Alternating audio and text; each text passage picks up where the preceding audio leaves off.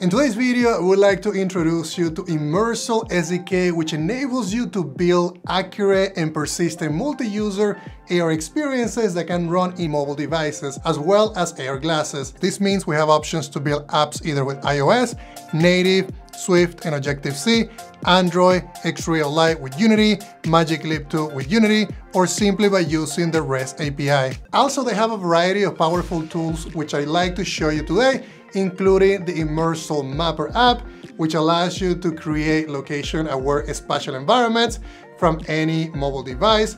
This app is really cool and it offers you a real-time capture and also a manual photo capture approach where basically you're taking pictures manually. There is also a dev portal, which is the central dev hub for all your generated maps. We can see jobs here for uploaded maps, download maps, view maps either with meshes or with feature points. You can also upload edited maps and also a lot more features. All right, enough theory. Let's go ahead and take a look at how Immersal works in action. I went ahead and scanned a park, and this park has multiple statues, so I ended up using the Mapper application provided by Immersal. And you can see that it allows you to scan in real time. It creates these feature points or point clouds. I also scanned a location too, which was the mid location that basically landed me to the third location, which is the statue that you see right here. And the end goal is so that I can put an overlay on each one of the statues and also a waypoint so that we can have some navigation. The next part is the Unity project. So I brought in the point clouds that were generated by our Mapper scan. I'm also using Pro Builder. You can use Maya, Blender, and so on to basically create a mesh of the path that I'm going to be walking through. So I'm gonna go from the first statue to the mid location, and then the third location is going to be basically that last blue statue that you look at. There's also some changes on elevation, so that's why you see here that I'm grabbing some of the vertices and basically moving them down. And basically the goal is to create a mesh in the navigation system so that we can go through these different statues in real life and we can find them pretty easily. You can see that I have an overlay of each location, also multiple waypoints. So on this last waypoint, I also needed to bring the vertices up because there's an elevation change in that last location. So these are some things that you have to just play with and tweak until you get right. Now this part, it's gonna be pretty fun because I deployed to my iOS device. So you can see here that the first waypoint, it allows me to basically navigate to it. I'm also gonna go to the midpoint location so that I can basically go to that third location where we have that blue statue. I also have an overlay here for the description. I just basically copy the play that is right in front of the statue and then put it right on a canvas. I'm also walking around because this is going to keep localizing, as you guys can see on the top right. It's localizing based on the different scans that I did with the Mapper app. All right, so for this next demo, I went ahead and started opening the Mapper application, and this is gonna allow me to do a real-time scan of my YouTube studio. I ended up doing this so that I can show you how we can place content in this area and we can have persistent content, which is one of the powerful features about Immersal. Basically, we can kill the app, restore the app, and it's going to be able to restore all the different objects that we're gonna be adding. So I'm also scanning the hallway and then this other location where I also use a lot. So this is going to generate a point cloud and I'm gonna be basically previewing it right now as you guys can see it on the app. And I can also go into AR mode, which is really cool because it allows me to test to make sure that localization is going to work. You can see that the points get all restored. All right guys, so the first thing that I wanna show you though, it's going to be immersal.com. This is gonna be where you're going to be checking the maps and then the status of everything. So if we go and select the server, you're gonna be able to log in. Once you create an account, then you're gonna be landing into this area. You can see here SDK download and documentation. There's also the developer token that we're gonna be using in Unity. You can also get access to the samples that they have available in GitHub for different platforms, including native, also for Unreal, for Magic Leap 2, and so on. Also, the jobs are going to be here as you get more maps and you build more areas. You're gonna be able to go to different pages, but you can show multiple entries here.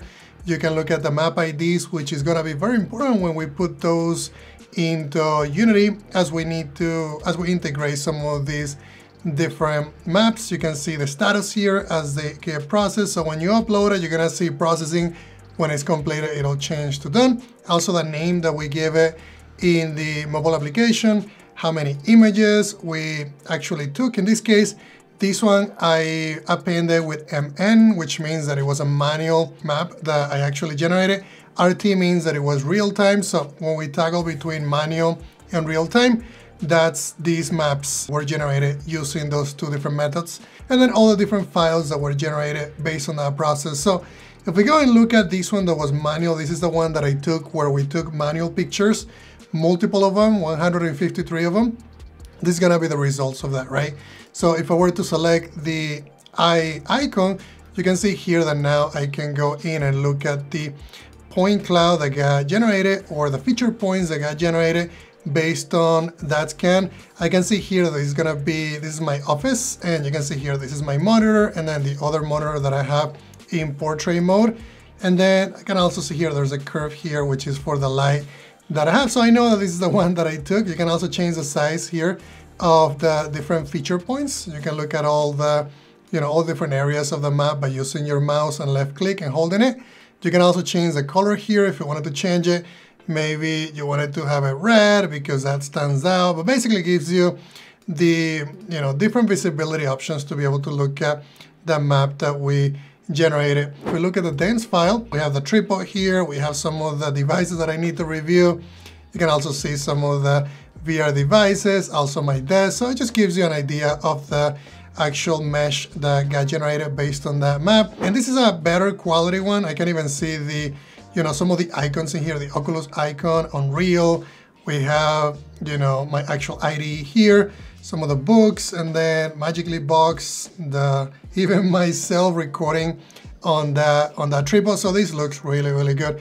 The other thing that you can also do though is you can also download these files. So if I wanted to click it, it's going to download. And the cool thing with this is really powerful because it's going to allow us to embed it into Unity. And if you want to have those maps be available offline, that's where embedding comes in handy, because we can actually add it in Unity without actually having to have internet connectivity. We can basically embed it into our Unity scene, which I'm going to show you as well today. So other things in here, you can send maps, you can share maps. These are private right now, but if I wanted to make them public, you can do that. You can align maps, stitch maps, and also delete maps. Also, you can edit maps with a third-party application, which I'm going to be linking in the description, so you can also do that as well. So in the case of the real-time one, so if we go and look at the real-time one, it's going to click on that one. This one has basically the two areas in my office. So I know that because this square right here, it's where I normally record. And then I have the hallway in this area. And then I can see the light from the other area that I normally record to as well. There's a couch in here. There is also a table in this area. All right, guys, so here's the fun part. We're gonna be creating a brand new project. So just click on that in the Unity Hub. I'm gonna be using Unity 2022.316 F1. And then I'm gonna be using the 3D Core template. For the project name, we can say something like Immersal Demos. And then the location is gonna put it under code.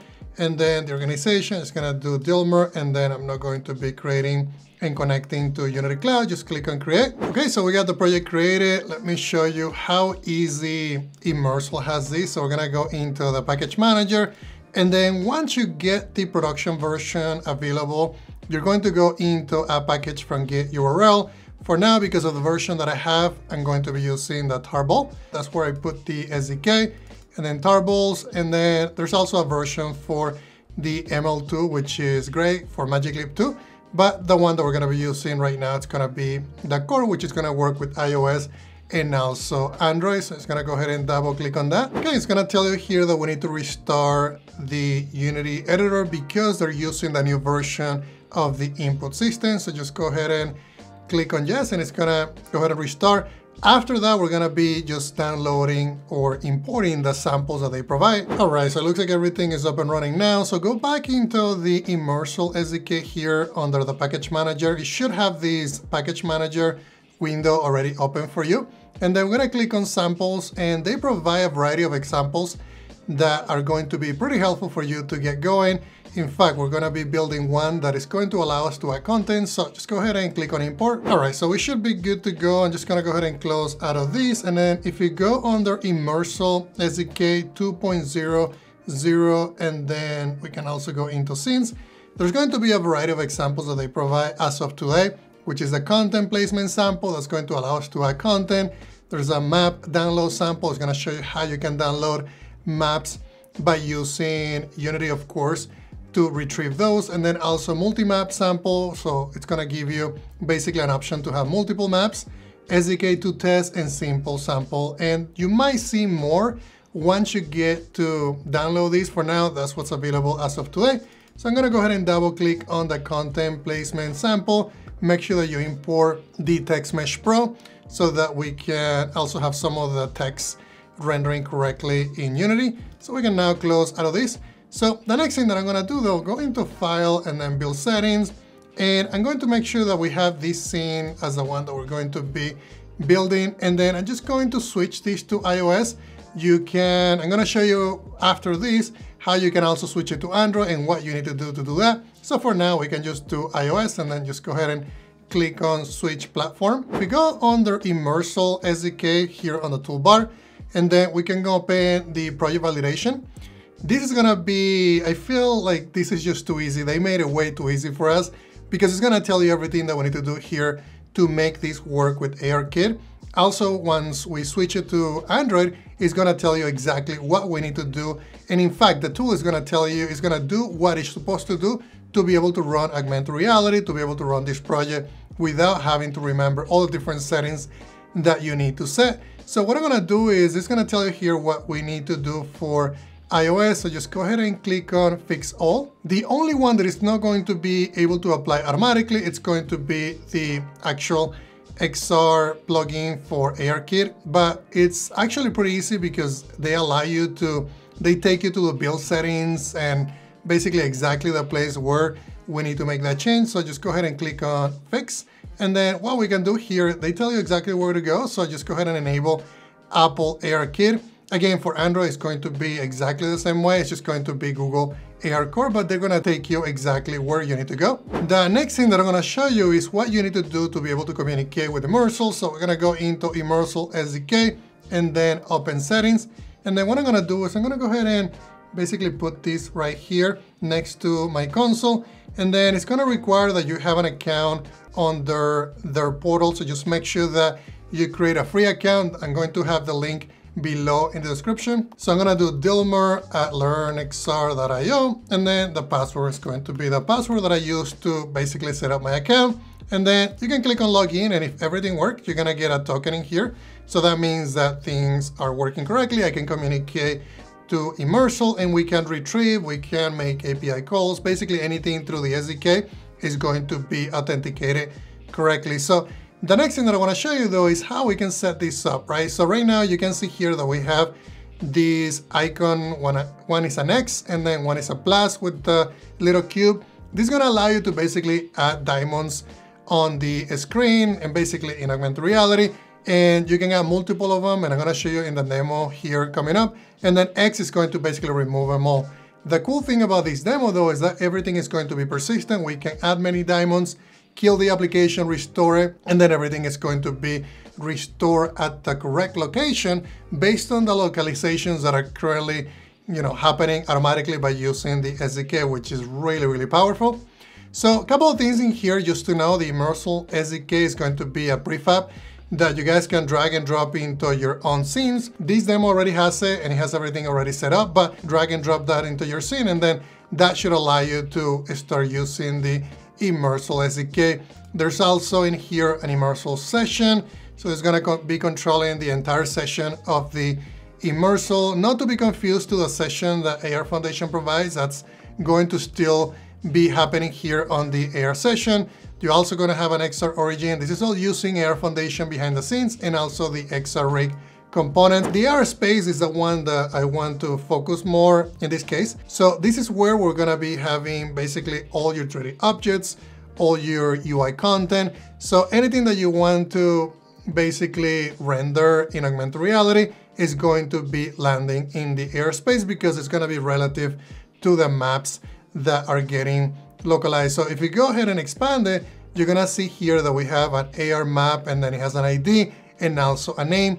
This happened to be a map that was already part of this project. So in fact, if you click on it, there's going to be an AR map script also available, but this is a map that it's available in their, in their example. So in our case, we need to bring in some of the maps that we already scanned. What I'm gonna do is I'm gonna click on reconfigure map, and we're gonna be bringing in the map that we scanned of my studio.